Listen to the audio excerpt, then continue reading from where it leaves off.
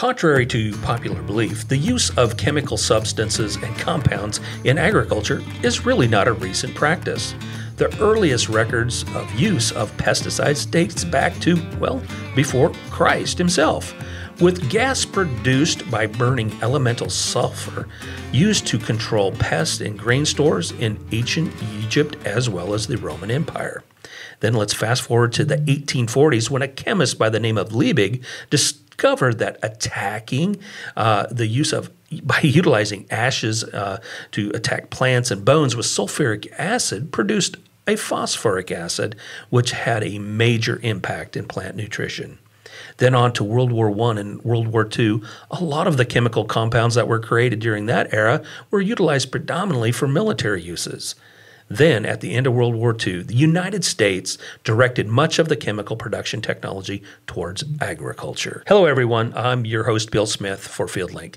Joining us today on FieldLink is Trey Baker. He is the Manager of Technology and Manufacturing Support. Plus, we'll be joined by Jody Lawrence from Nashville, Tennessee, to discuss how recent weather and international instability is affecting the commodity markets, as well as Jennifer Baer. Jennifer is the Manager of Formulation Technology for the Helena Products Group. We'll deep dive into the importance of agriculture formulation and the impact that this trade plays in production agriculture. Stay tuned for FieldLink. Now joining us here on FieldLink is Trey Baker. Trey is the Manager for Technology and Manufacturing Support for the Helena Products Group. And Trey, welcome to FieldLink. Thanks, Bill. Good morning. Hey, Trey, glad to have you here today. Trey, you've been with Helena for a number of years. Tell us a little bit about your background and your story. Absolutely. I'm in my 36th year with the company. When I started at the mothership, is what we call, is the Helena Chemical in West Helena, Arkansas. Wow. And I started as a chemist there, and I was there for about 5 years, and then I moved to Memphis and been with HPG ever since. Wow. At the time, it was about just working in the lab and actually testing the products that we manufacture. And I really enjoyed that, but to get into the meat and potatoes of things is once I got here, I got to learn about the formulations and started building them from scratch. And that's my forte now, and that's what I really love to do. Wow. 36 years with Helena. You've seen a lot happen in agriculture over those years. Absolutely. Technology has changed, but we got to be able to adapt to that change, right? I mean, if we don't change, we're not going to ever do any better than what we are to begin with. And so Helena's done a really good job of adapting to the change in the industry as a whole, and to providing that to the customer and educating them as well where needed. And I think that's a big part of what's our success in the industry today. Wow. Trey, help us understand, our listeners understand, the formulation process. Tell us on a big scope, what does that necessarily mean to a grower? Well, with today is the growers like the ease of use of products. In the old days, we'll go back to the beginning, is that, there were wettable powders, there were WDGs, there were suspension concentrates, or back in those days we called them flowables. Okay. That's similar to the paint industry. That's where that technology come from. Those products were cheaper. They were highly concentrated. The downside is that they had a lot of mixing problems, so they had a lot of baggage with them. But that was the time back then that the growers, that's what they had available to them, and it was problematic, but at the same time is that it was affordable. And then as technology changed, formulations changed, how could we make formulations better, easier to use, user-friendly? And that's where we got into, emulsifiable concentrates. That's where the liquids came in more into play, where they actually emulsify into the spray tank, or they're soluble liquids, which when you put them in the water, they're completely miscible. So you get away from mixing issues, right? And you don't have near the poundage of AI per gallon per se, but you still have the efficacy involved with these changes in the formulations to make them easier to be used. Wow. So at the end of the day, that formulation process makes it a little bit easier for growers that are at the end row, mixing products together, so they're, having the issues tanks and so forth? Absolutely, because in the old days, it used to be where growers were putting so many different products in the spray tank to take care of every issue that they had. Mm-hmm. They're still trying to limit those passes across the field based on fuel, compaction in the soil. Whatever the issue may be is what they're trying to get rid of. And at the same time, you have either an antagonism or a synergy in that spray tank with every single component that you're putting in there. So with the complexes of the formulations today, you still have some of that, but technology has gotten better to where we don't have those problems that we had, say, 30 years ago. Wow. Speaking about 30 years ago when you started in this business, what were some of the common challenges that you as formulators faced back then? Well, like I said earlier, is that, at the end of the day, everybody wants to put as much as they can in a single container. Okay. And the growers want to be able to put as many things in the spray tank to take care of every one of their issues, whether it be a fertilizer, nutritional product, along with the insecticide, with the fungicide, with any other adjuvants or tank mix components that they could get. Well, usually when you have that, you're going to have an issue. We can't determine the physiological effect that's going to happen with all of these components in the spray tank at one time. So we can't answer efficacy at that point in time. We just know what the properties of each one of these products will bring to the table. And you put climactic factors in there with it, and that makes a big challenge today even. Wow. It's definitely evolving. So what, in your 36 years with Helena as a formulator, what are some of the big advancements that I guess made your job easier and advanced the industry?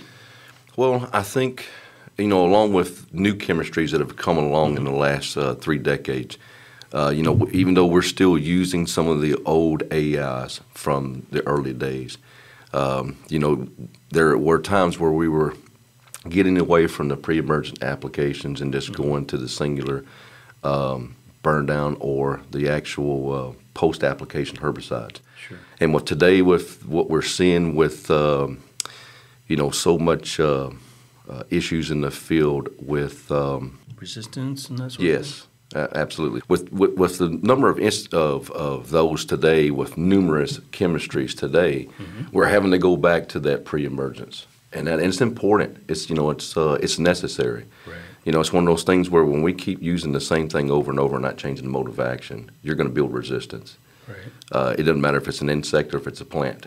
And I think it's very important to put that back into programs today, and we're seeing that. But we're also seeing more and more resistance to different sets of chemistries out there today. Right. And how do we make that better? How do we utilize everything that we have at our disposal to be able to combat that from a grower standpoint? Trey, one of the things that we talked about earlier was the manufacturing process, certainly the formulation in the laboratory, and you got a great team. Tell us a little bit about your team, and then let's talk a little bit about manufacturing. Well, we do have a great team. We have a lot of different folks that work in the laboratory. If I think the number is correct, I think we're looking at 11 folks in the lab today. And that's grown over the years. Right. Everybody has a different experience and expertise that they bring to the table. We have over 200 years of experience in that department. Wow. And everybody has different duties, but at the same time, it's a big team effort.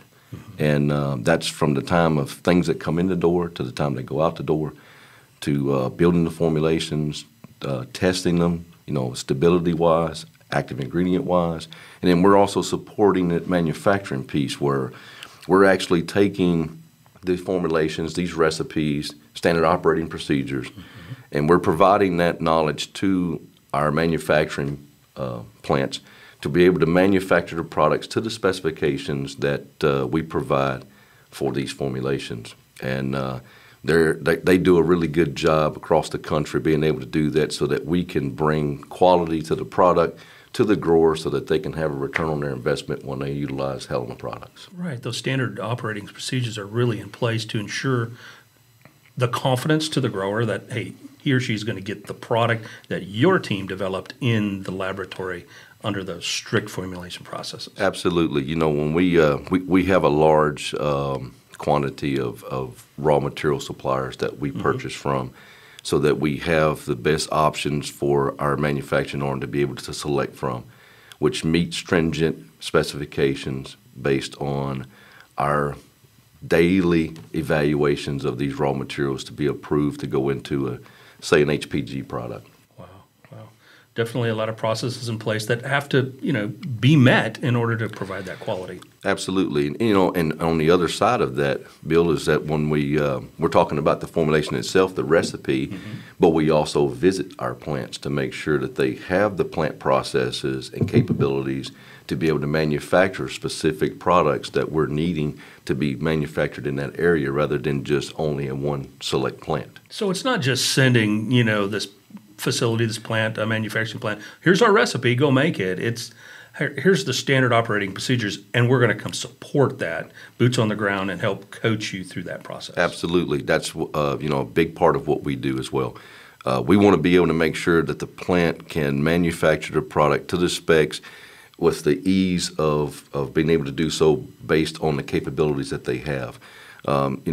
As with any company, you have the opportunity to invest in the processes of the capabilities in the plants to be able to increase volume of production, or at least have different capabilities to make products that you previously were not able to manufacture because of you didn't have heating, you didn't have cooling, you didn't have storage capacity.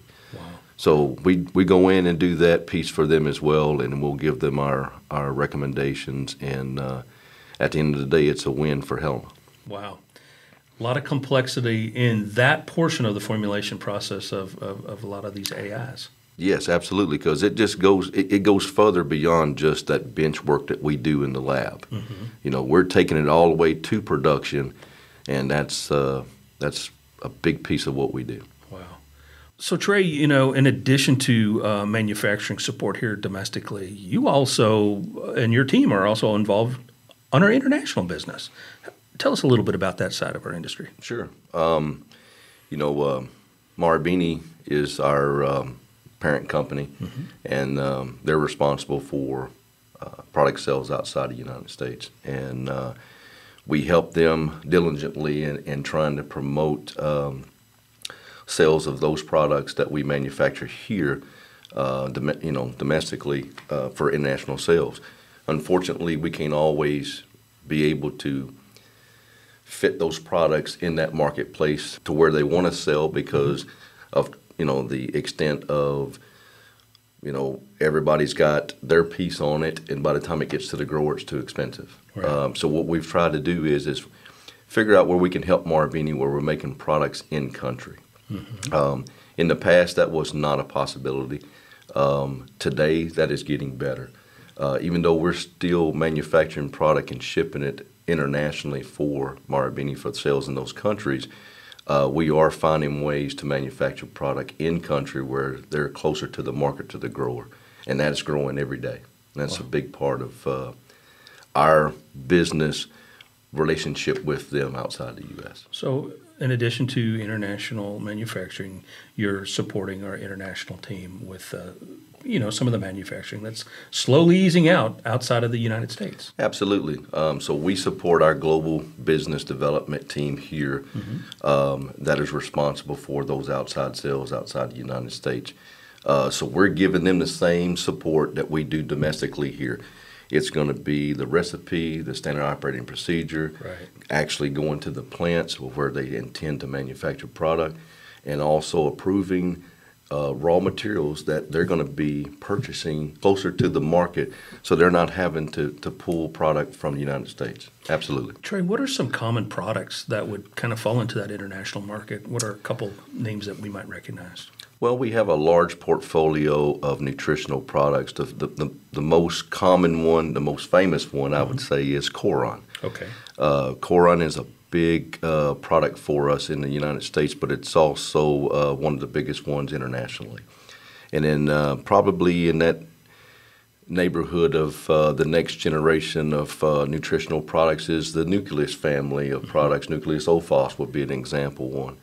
And then we're moving into some adjuvants in some countries where the registrations are required for those, for like Agri-Dex and Kinetic. Okay, excellent. It's definitely an evolving industry, not just domestically but globally. So interesting aspect for a formulator. Yes. And Trey, tell us about some of the unique products that you're working on for our international team. Well, one that we've developed here a few years back is a product that we call banana film. Okay. Banana film is an adjuvant that has multiple features, and what's going on is like for a banana grower, like in Costa Rica and Ecuador and all, they're actually making multiple spray applications during the season to take care of like sigatoga, which is a fungus. Okay. And so it's hard to get these sprays, even though there's numerous ones, to take care of this control. So we've developed an adjuvant that helps with the synergy of the fungicide to be able to get it into the whorl of the plant at the growing point of the tree, so that can help the growers limit the amount of applications that they have to make and make it more efficacious. So banana film is a new product for us internationally that's taken off. I think what's really neat about that story, Trey, is, here in the United States, we get so pretty well locked into cotton, corn, soybeans, and then some of our veggie crops as well. But to start hearing, hey, we're playing in this international market with bananas, that's just something that you wouldn't think the average formulator in the United States would even touch. Yeah, absolutely. It's like going to the grocery store and you see the bananas, whether it be Dole or if it's another brand, is knowing that probably most likely is that Coron has been applied to the banana crops in South America. Wow. Yeah. Interesting story. So, what's the benefit of having formulations taking place over, across seas? What are some of the challenges they're faced with? Well, as I said before, is right now or earlier on, it was product had to be manufactured in the United States. Right. And then it had to be transported from the U.S. to the foreign country. A lot of the issues is that, the timing involved in placing the order. How long is it going to take to manufacture the product? How are we going to get it there? What type of vessel are we going to use, and how long is it going to take? 3, 4, 5 weeks on the water to get to the country? Sure. And then you've got all these other challenges. Is that a lot of it is that there's import tax, right? So you're bringing it into the port. It's going to have to be offloaded. You got to pay that tax, and then it's going to go to a distributor.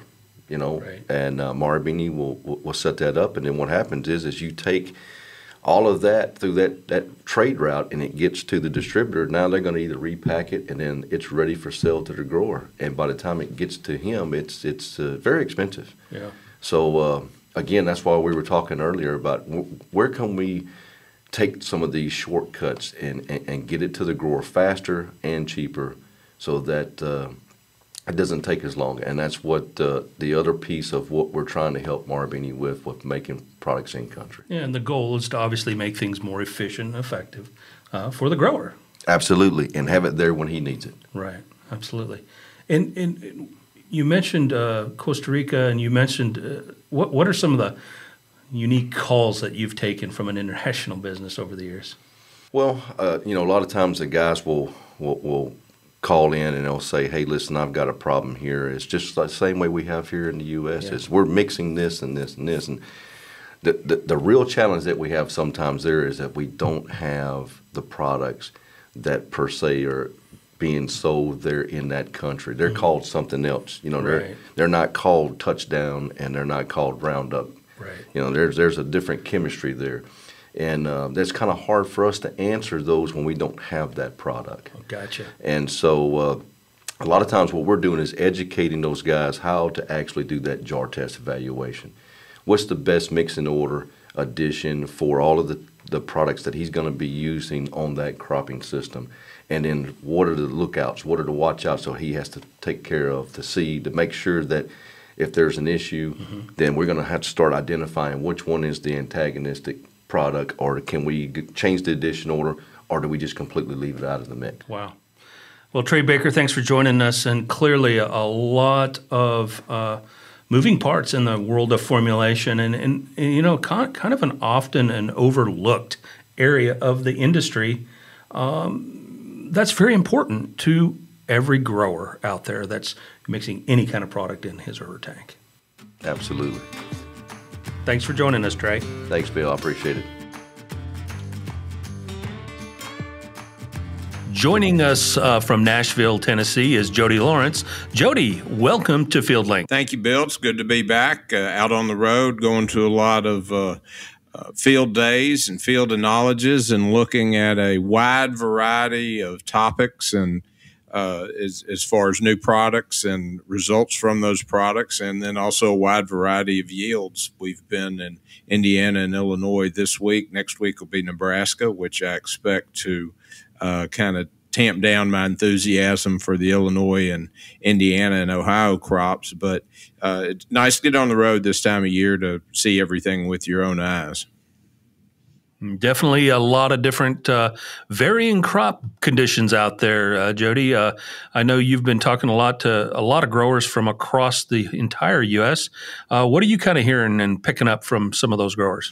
Well, the Eastern Corn Belt, and this year I'm describing the Eastern Corn Belt as everything from Des Moines east, basically Des Moines to Toledo, Ohio. Obviously, it goes further east than that, but on the major production side, because that's really kind of where the dividing line is. The only you have western Iowa that is still wish they could have gotten the finishing rain. Still have a chance for some because several spots got some decent ones. But when you start looking at eastern Nebraska, southern and southeast Iowa, there are some big holes in the crop in some very, very historically productive states. So it's going to be interesting what we see from the crop tours this week, and just when harvest starts to get rolling here in the next 4 to 6 weeks in the Southern Corn Belt. Yeah, definitely a lot of variability out there right now. The Mid-South and the Delta getting an awful lot of rain. Still pretty dry in certain parts of the very far west, but they're picking up some big rains occasionally. But a wide varying amount of conditions out there. Jody, the Pro Farmer Tour, I believe, starting. What are we picking up from that group right now? Started today, and I was looking for tweets and kind of insight and where the opposite end started, one of them in Illinois, one of them in Nebraska. So clearly they are seeing two different crops. And as expected, the tweets I've seen, I haven't seen a lot of them, and they've not come out with their nightly results yet, but you're getting a wide variety. And I think there is just reading into some quotes about tip back and some other things from the Eastern Corn Belt, Indiana and Illinois, that it's another year of the haul of a very good crop, but not a Hall of Fame crop, while Nebraska got hurt so badly in June and July when they got limited moisture and brutal heat, and they still have some brutal heat going on right now, that their conditions are going to continue to struggle, and we'll see that when they get harvested once the combines start rolling. Certainly a lot of stories out there as it relates to weather and performance of these multiple crops out there. Jody, how's that starting to impact some of the grain markets from your perspective?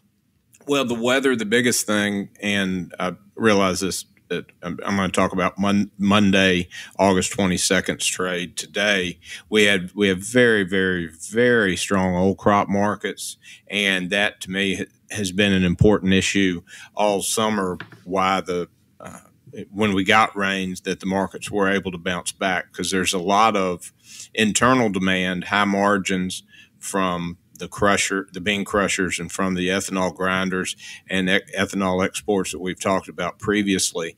But today's rally, when you have a variety of really bearish factors, gives me some hope that we're going to see another abnormal year, because everybody thinks, oh, well, once we get started in harvest, the markets almost always go down. I think we are starting to see and we saw that last year, or last week and last year, that everything gets priced in a little quicker simply because the availability of information through Twitter and through everybody's smartphone happens so much faster. With the Dow had a terrible day today. Crude oil is pulled back again on recession fears. But then on the other side of the coin, you have China involved in their worst drought, their 2012. Almost all of Europe's involved in a historical drought. You've got rivers major carriers, the Yangtze and the Rhine, that are as, if not more important to their commerce and their just general health of their economy as the Mississippi is to the U.S., and they're dried up to a point where very limited barge and the lowest many people have seen in generations. So we got a lot of world issues. Argentina, you can throw them in there. So you can't just focus and say, well, it rained in Illinois, the price should be going down. It's just not that type of year, because you've got a lot of balls in the air on crop and yield potential variability, and the ongoing political issues that we're having with Russia and Ukraine. And they began bombing closer and closer to Odessa and are hiding a lot of their munitions that are holding out offensive assaults around Ukraine's largest nuclear plant. So you're really in a catch-22 that everybody wants to I think everybody who wants to see this war end quickly wants the humanitarian corridor to work and to be good. But we're one or two poorly placed bombs at the port of Odessa and a couple other ports by Russia, shutting all that back down again, and will be. It may not be quite as exciting as it was in February, but there's certainly, from these levels down here, is very little war risk in these prices if Ukraine and Russia are completely shut off from the world the second half of the year. Yeah, definitely a lot of turmoil across that region, and ever changing day to day, and certainly having an impact on the grain markets as well as distribution of food around the world. Jody, let's talk a little bit about harvest. Things are starting to kick in a little bit in the South. Of course, some rains delayed some of that. What are you hearing from your clients in the South? That the hot, dry summer, June in particular, June and July, when large areas of the Delta, and I'll consider the Delta, Louisiana, Arkansas, Tennessee, all the way over, South Carolina, Florida, some of the big production states in the South, that hot, dry for too long, more variability. The crop has certainly rebounded sharply with the rains that we've seen in August, with beans having the most upside potential, but the corn was burned out early in a lot of places. So corn yield is going to be down in the Delta and the Southeast, but bean potential is still there. The issue right now that the rain is causing, and we saw it today, is when you shut off beans that are expected to be to the market by late August from the Delta harvest and the cash markets, then you're really looking at a scenario where the cash pipeline is very empty, has been for a while, and the people looking for beans and corn are really paying top dollar, some of the best basis we've seen since 2012, 2013. Speaking of that part of the country, Jody, the cotton market, we've seen a lot of movement here in the last week or so. What's going on in the world of cotton right now? Well, cotton is the battle of the haves and the have-nots. And it's really, you could almost make the argument it's a whole bunch of have-nots, because Texas and a majority of the U.S. crop was completely devastated by the worst drought ever. A lot of cotton seed got in the ground and never even came up. There was never even any beneficial rain to at least get it to sprout. But as the crop in the U.S. fell sharply, so did China's consumption and the mills availability, or the mill's ability to sell to China because of the COVID restrictions, the recession concerns, and you're seeing an evening out of that because cotton is put on 20 cents just in the last week to 10 days of trading from those recession worry lows and the COVID zero tolerance, that you really get to a spot when this market comes, when cotton gets to a point where it's just worried about the lost U.S. production, we can easily go back and revisit the highs that we saw over the winter in that 140 to 150 area. And I think December closed somewhere in the 113 to 115 range today. Definitely a lot of movement in that area, and that's something cotton growers want to really pay attention to as we, transition into that harvest time stage. Jody, want to thank you for your time today, for joining us here on FieldLink, and we certainly look forward to having you join us on our next episode. All right, Bill, thank you. And for everybody that's starting harvest, please be safe and take care of yourselves. Joining me here on FieldLink is Jennifer Baer. Jennifer is the manager of Formulation Technology for the Helena Products Group. Jennifer, welcome to FieldLink. Thanks, Bill. How are you today? Awesome. Great. It's good to see you. Great. Good to see you. Jen, you guys, before we dive into formulations and some of the things you do in the laboratory with your team, tell us a little bit about you. Where's home? Oh, home is Charleston, South Carolina. I mean, I'm currently living in Memphis, but that's my hometown. Yeah? Yeah. College of Charleston was my alma mater before going to Iowa State.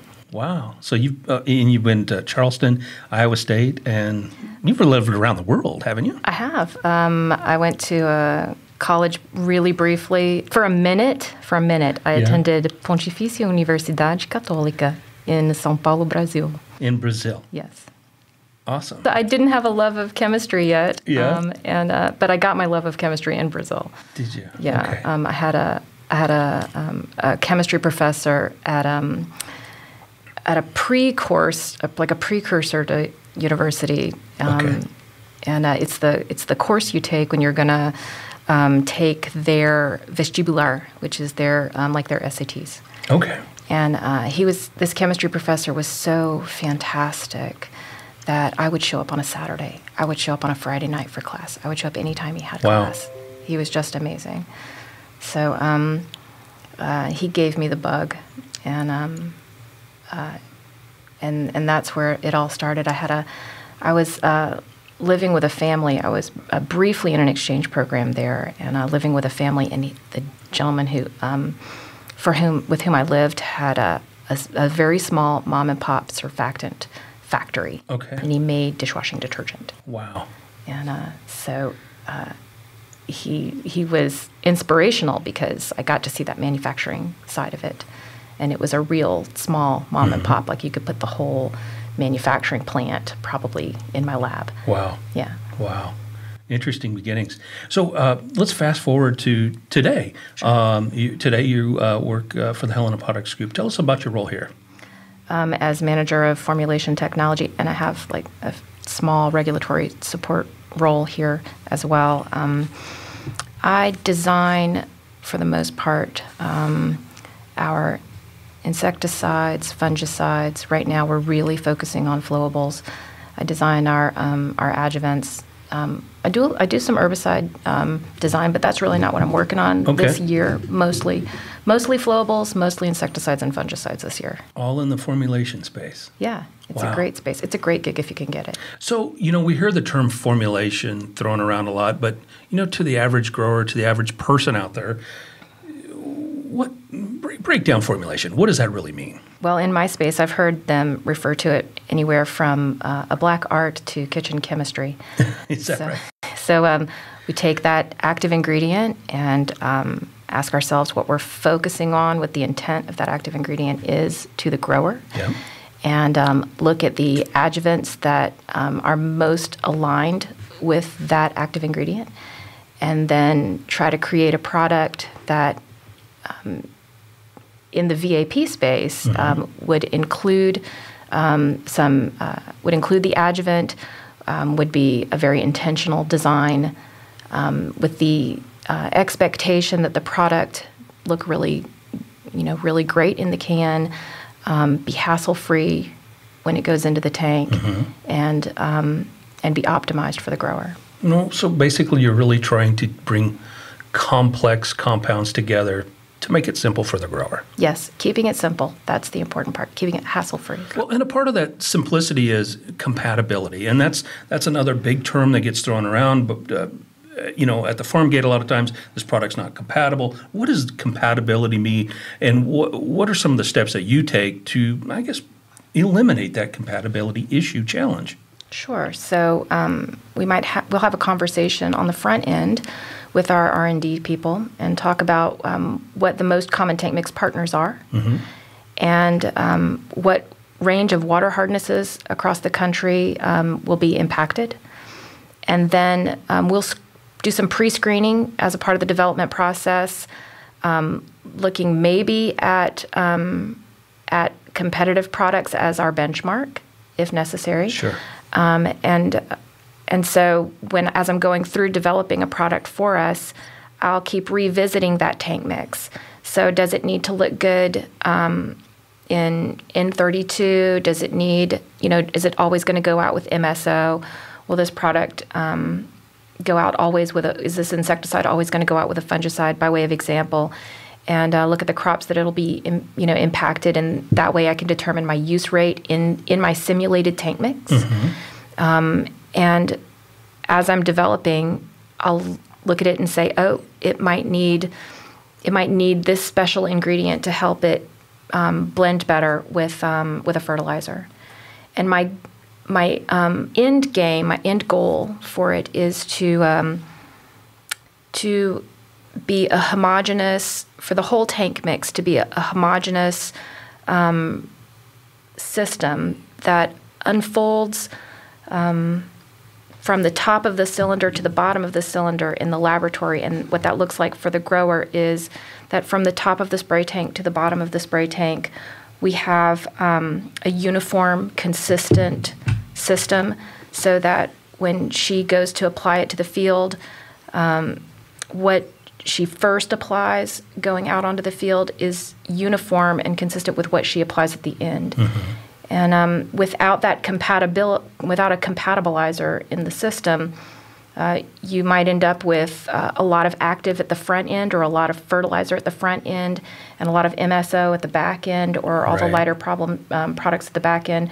We're trying to eliminate crystal issues as well. I don't want to get a complaint about crystals in nozzles. Oh, especially around May 15th, when growers are going hard and trying to get acres covered. Yeah, exactly. The work you and your team are doing ahead of time to create these awesome formulations eliminate some of that stuff. That's the intent, absolutely. Once we've made a formula that we think looks great on the front end, and we've tested it in storage for 6 weeks or so in a variety of temperatures, we'll go back and revisit that tank mix again with those products to see if, with time and temperature stress, it still holds up to the rigors of a multitude of tank mix partners. Well, and I think that's a really great point when you talk about storing a product like a chemistry, and then going through this hot temperatures that we may have down, for example, parts of our trade territory in Arizona, Yuma, all the way up to Fargo, North Dakota, for example. There's a lot of, it could be the same product, but how does it react in one part of the country to the other? That's a part of some of the formulation that your team is evaluating. Exactly. Yeah, exactly. Very important side of things for growers to certainly experience. So how does your team typically go about tackling some of these types of issues? Can you walk us through that process a little bit? Sure. It's a group effort. We don't do it in isolation. We have lots of conversations on the front end with our R&D team and our brand managers. Brand managers, giving us an idea of their vision for a product. Our R&D team telling us what they see as common issues in the field. And then when we get together, we talk about what solvents will improve on the product. Will improve its stability in cold temperatures. Okay. For formulations, it's all about solubility. Everything has to blend well together. And then we'll look at what components we can put in to reduce evaporation if that's necessary, to keep an active ingredient soluble on the cuticle of a leaf if necessary. What do we need to add, by way of a wetter if this is a product that's going to go into the soil? For example, we need to open up those, open up the pore spaces, get into the soil so we can get closer to the roots, the root system. That's really how the conversation goes. We look at the active ingredient, ask ourselves, what solvents does it need? What features benefit this active on the crop? Wetters, do we need spreaders? Do we need an anti-evaporant? Wow. A lot of complexity, a lot of different things to look at and consider in developing these formulations. So, Jennifer, what, in your opinion, what does the future look like? Do you foresee more formulations coming forward in agriculture? Do you see some challenges there? Give us your 2 cents there. Well, I'm really excited about the idea that biopesticides are coming down the way. There will always be a space, a dominating space, I think, for conventional chemistries. But biopesticides open the door to new active ingredients, new modes of action, niche crops to work on. And I think that that space will move out of the niche crop space and become more conventional with time. Right. That's the place that I'm most excited about for the future. Yeah, I think you're right. I think those biopesticides will continue to evolve. They're becoming more and more popular in smaller markets, vegetable markets, and specific crops. But over time, as we learn more, as we, I guess, gain more insight in this space, we can expect to see some additional pesticides in the future for the common cotton, corn, soybean markets that we're pretty used to here in the United States. Yeah, and multi-active combinations of pesticides, it's a fun challenge for the laboratory to work on. We approach it really excitedly, like, oh, this is going to be great for us. We're going to be challenged with new technology platforms.